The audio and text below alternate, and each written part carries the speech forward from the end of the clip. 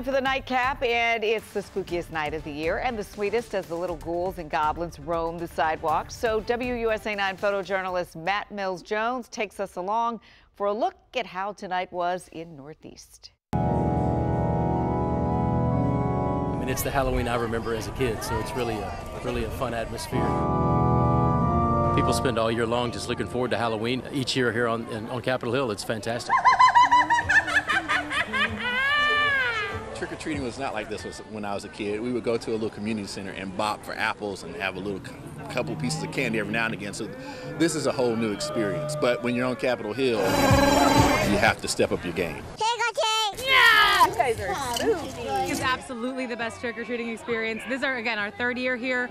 We buy like 8 bags of Costco. Can't buy enough. Candy. Welcome to the spot. Inside out too. Yes! Happy Halloween. We want more next year, more neighbors and more different thematic costume experiences, the better. Makes it fun for the trick-or-treaters. We've had a lot of people visiting from other countries that have never experienced Halloween before.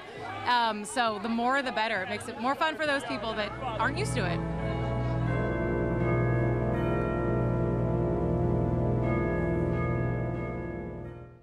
Yeah, they went all out. And you were talking about costumes. I mean, the Shrek costumes. That was good. That was pretty good.